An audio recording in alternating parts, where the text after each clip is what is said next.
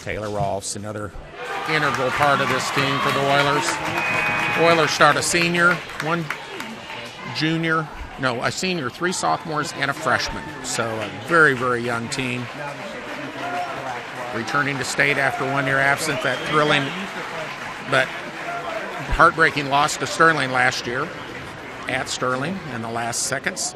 Taylor gets the second one to drop, and that will make the final score. That is the final score. Your Lady Oilers come away with a 60-44 win. They're going back to state. Congratulations to the Lady Oilers. Also, congratulations to the Ellenwood Eagles. Tremendous season, 18-5. Very, very successful season for the Ellenwood Eagles. They've got a lot to be proud of. A lot of hardworking kids there, too. For the Oilers, 12 out of 31, 39%. We will have the presentation of the trophies here in just a second. We'll bring that to you.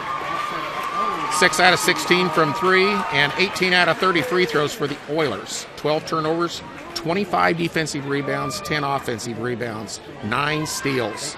Big difference in the game. Eagles, 12 out of 30 from 2, 2 out of 24 from 3. 2014 girls 2A sub-state runner-ups are the Ellenwood Eagles. Ellenwood Eagles, sub-state runners-up. Congratulations to the Ellenwood Eagles. Great year. Came in as the number 2 seed and fought their way to the finals. The 2014 girls 2A sub-state champions are the Central Plains Oilers. Lady Oilers.